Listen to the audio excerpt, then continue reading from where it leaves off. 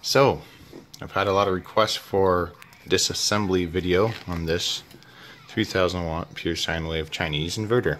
Everybody's curious about the components inside. So, we're going to take it apart and take a look what's inside. So, just with 4 screws, 2 on each side, this top pops right off. It did a second ago. I have not completely opened this off yet. See if there's anything attached. Nope, looks like we're good. Look at that. These things don't even... Oh yeah, they do. No, they don't. This inverter doesn't even heat sink to the outside case, which is kind of a pain. It's nice that the inverter itself won't get hot, and they do have these massive heat sinks. Like, look at this one. I gotta focus. There we go. So it looks like we have 5 transformers. We have a sticker on it that says 3200 watts. Wonder if that's true or not. But here's the inside. Here is the output plug. It is not grounded. It only has the two, it has the neutral and the live hooked up, and that's it. So this is not in any way grounded to the case. It's very interesting. Got some unheat sinked, most likely diodes down there. They're using them as diodes. Okay, and here's all the fuses. So, looks like each transformer has 15 amps worth of fuse. And it looks like the transformers are fused individually, which is interesting. They're replaceable fuses, as you can see. See if I can zoom in for you guys. So they're replaceable, which is nice. They give you spare fuses, which is also nice. That means this thing is capable of blowing fuses if they're giving you spare fuses. There's the last one for the transformer. And looks like this is the temperature sensor. This must be the...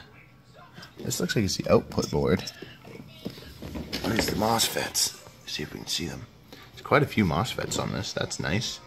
It means they're actually doing their job and making this heavy duty enough to do 3000 watts.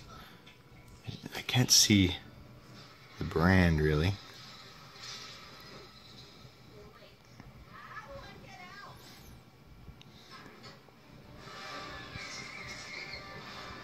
Those are the Mosfets there. And then someone was saying the input caps, or no, these are the output caps. These are 250 volts. There we go. So maybe this is the output side. They have the temperature sensor on the output and not on the input. Maybe because they heat synced the input properly, where the output actually gets hotter faster. I don't know. But this is a massive heat sink. I really like it.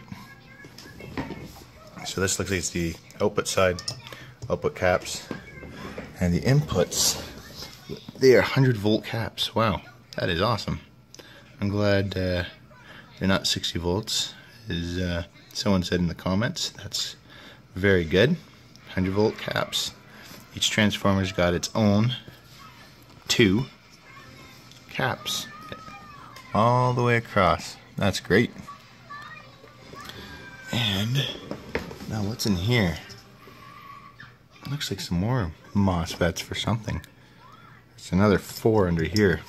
So I wonder if this is all... I wonder if this is all like one bridge together. And then this is the input. I'm going to spin this around, see if we can see the input side. Oh, you can't see anything. Oh, too bad. They're all hidden underneath a little pocket down in there. And I don't really want to take it any further apart, so I'm going to leave it the way it is. Everything looks really well put together. The board is this coated? Feels like it's coated. Anyways, I'm not 100% sure. They glue down like this massive, whatever this is, inductor or something. It's all glued down, so it's not going to move. This one is not glued down, but it feels like it's firmly attached. But if this was high vibration, something like this could break off. And look at that. We have a pot. Wonder what that controls. It'd be amazing if it controlled voltage. And there's another pot over here. So maybe one's frequency, one's voltage. That would be fantastic if you can control that.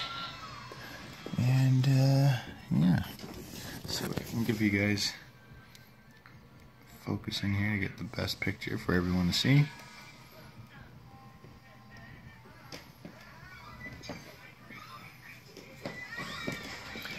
Input cables. Looks like, I don't even know what this is. 12 gauge per transformer. So that's adequate.